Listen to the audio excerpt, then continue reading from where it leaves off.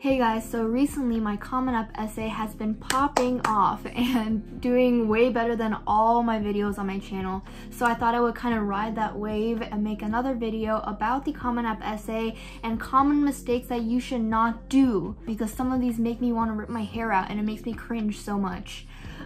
Sorry guys. And also the tips I came up with that I'm going to share with you later in this video are tips that I haven't really seen anyone else on YouTube talk about in their videos. So tune in for those because they might help you a lot.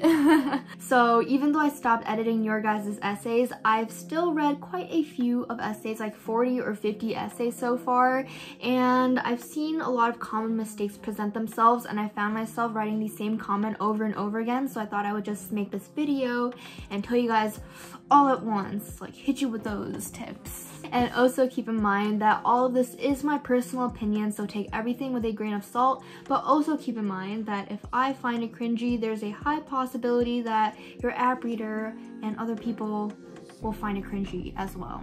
Let's not stall, let's just get into it. Yeah. Ow.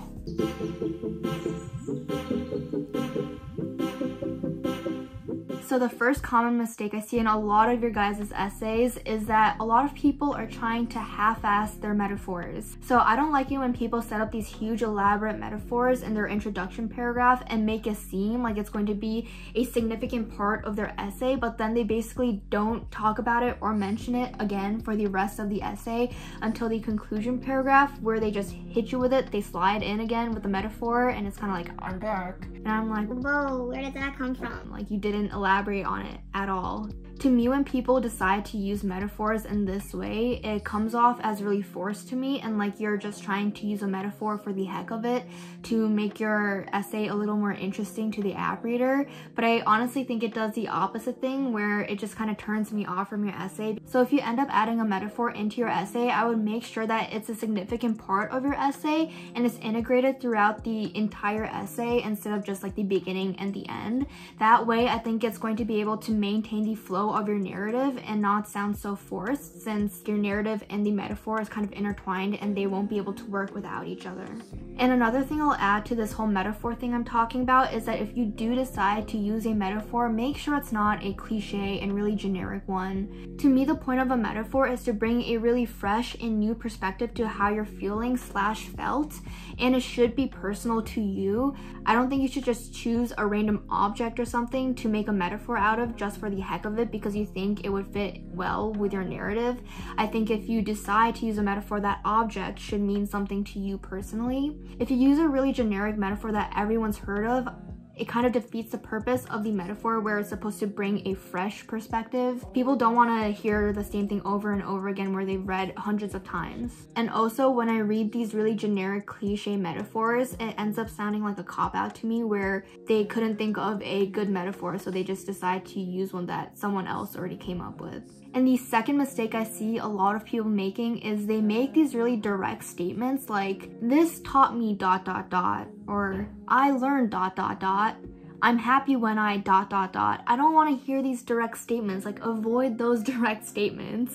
I don't want you just telling me stuff and telling me how you feel. I want you to show me through your words, your actions within the essay, and through personal experiences that you had. If you find yourself having to use these direct statements to get a point across in your essay, I think you should focus more on making your essay more descriptive, more personal, more specific, and incorporating more personal experiences into it, so you can really show who you are without just making blank statements at the reader. Because at the end of the day, readers are going to find your personal experiences a lot more compelling than you just telling me who you are through these statements. Get rid of those direct statements right now. Go on your Common App essay right now and get rid of them.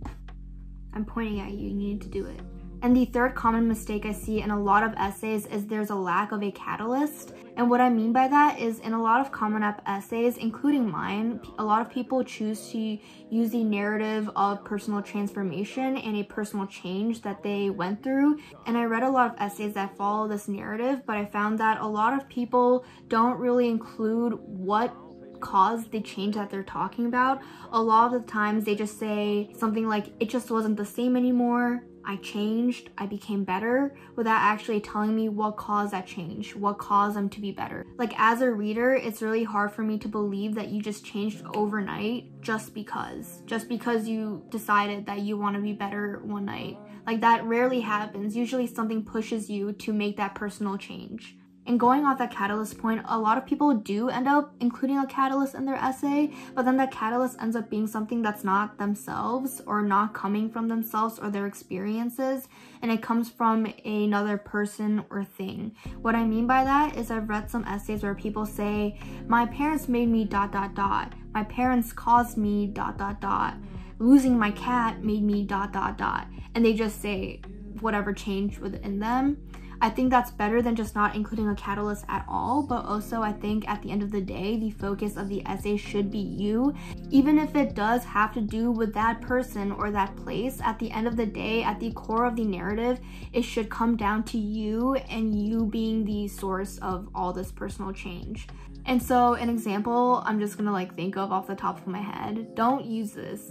Hypothetically, if someone said, my fish died, so I changed and now I'm more organized. And as a reader, when I hear that, I'm like, first of all, what caused you to go from point A of your fish dying to point B of being more organized? I care as a reader more about the in-between and the thought process and the personal process that you went through to get from point A to point B rather than the actual destination, if that makes sense.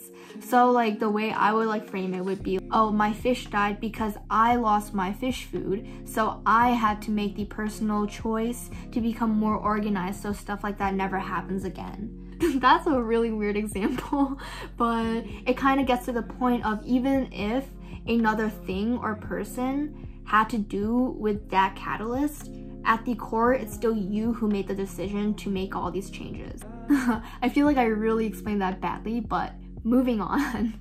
And the third common mistake I see on so many essays, I think this might be the most common mistake I see, is that a lot of people focus on people that aren't them for the majority of their essay, and I don't understand why they do this. I cannot count the number of essays that I've read where people spend half of their essay, 2 or 3 whole paragraphs talking about someone, something, somewhere that isn't them.